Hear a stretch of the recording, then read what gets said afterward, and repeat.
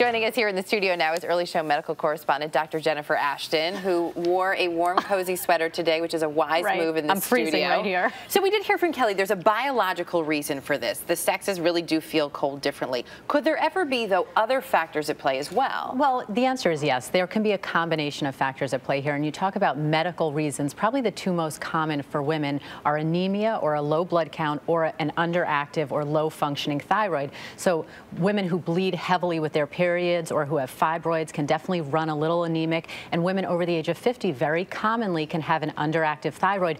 Both of those can make you feel colder, inappropriately almost, very easy to diagnose with a simple blood test and very easy to treat. Okay, and that could bring some peace to your home. Exactly.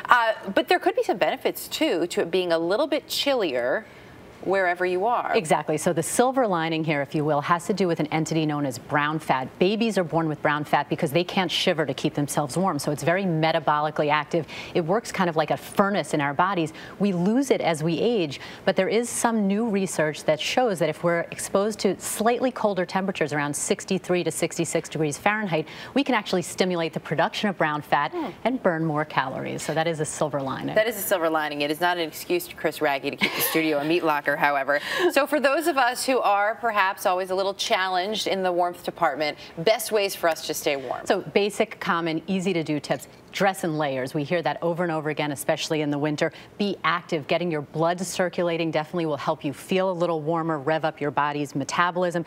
Drink warm drinks, coffees, teas. Warm your body from the inside out is a good way. Even hot water. Absolutely. Can definitely warm you from the inside out. And lastly, I say it all the time, get more sleep. A well-rested body typically is a body that's easier to keep itself at a nice warm level. If none of those things work, cuddle up.